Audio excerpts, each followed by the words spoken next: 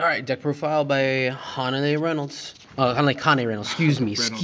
Reynolds. Excuse me. Hanale, So it's Shaddoll-Dinos. I was gonna play this tonight, but I ended up playing Mermails. But here's a deck for it. Triple Conductor, best monster in the deck. Double Cultist gets you your best spell card. The one Doggeron, I want to bump this to 2, but it's doing good at 1. Triple Soul Eater Overraptor. The Miscellaneous. Aeolo is good for link plays, and the Chambara.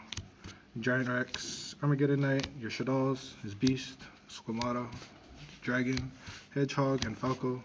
Only hand traps I play is Triple Ghost Ogre.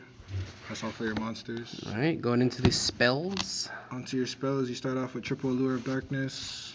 Then your Triple Call by the Grave, because I've been fucked by hand traps enough. Amen. Triple Double Evolution Pill, best spell card in the game. Triple Fossil Dig. Then my win condition is the Triple Shaddoll Fusion. Then one of is Book of Moon, Foolish, Monster Reborn, and Raigeki. Yep. Going into the traps. There's none. Then never mind, there is no traps. No. So onto the extra deck, you got 2 Windas. Windas, your win condition of the deck usually. Then the 1 Shekinaga helps to go into big rank 10s. Then your Chambara. Now into Exceeds, you have the Abyss Dweller, Castel. Your best out of the 2, which is Doka. Then the shitty one, Lagia. Cowboy, just in case you're going into time.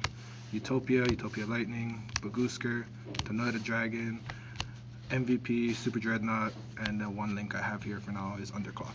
Alright guys, that's the deck profile. You know that sideboard is always personal preference. That's going to be it for tonight. I also don't have one built. Yeah, on top of that. So, until next time guys, don't forget to scoop in the end phase.